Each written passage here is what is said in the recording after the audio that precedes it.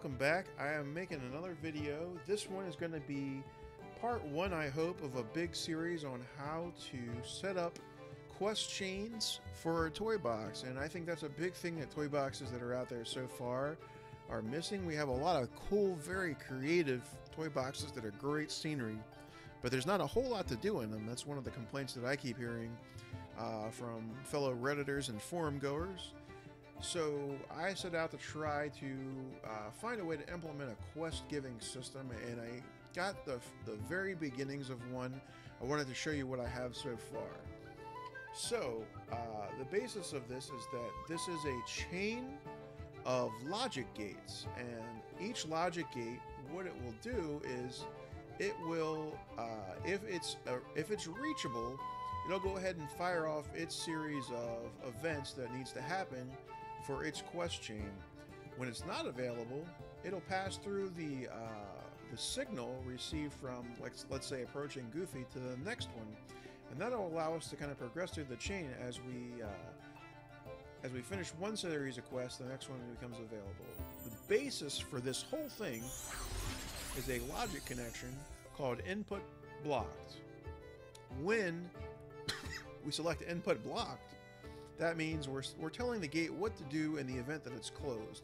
And in the event that it's closed, we want it to go ahead and forward the input it receives to the next gate in the line.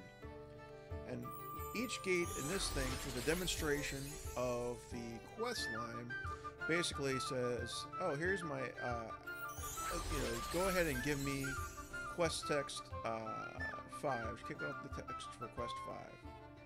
So here we go. I'm going to go ahead and demo how this works. I did the last two, I saved those, but the others have been done already for the sake of brevity.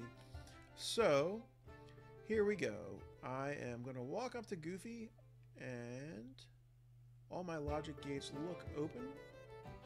Walk up to him, he's going to assign me quest 1. I'm going to continue, accept the quest, come over here and fulfill the quest criteria, maybe collect 5 cakes from different enemies. Come back to Goofy, I'll have the 5 cakes, the quest will end, and I can go and get another quest. Upon completing the first quest, what's going to happen is this logic gate's going to close.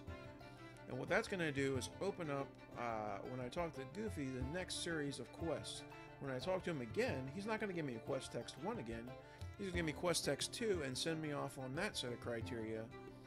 And I'm going to go ahead and go do the quest, kill some things, and then once that's complete, again, it's going to turn off the logic gate so that now when we approach Goofy, we're dealing with a set of quest criteria for quest 3, and so on. So now I realize this is just a very skeletal view of the how the quest chain system is going to work, but it's very exciting because we can add in the other pieces. We've done a lot of them we've seen a lot of them done in other play sets or mini adventures, but what we haven't seen is just a toy box that you can just spend some time in, do some quests, and feel like you've gotten an adventure that's equivalent to a playset out of it.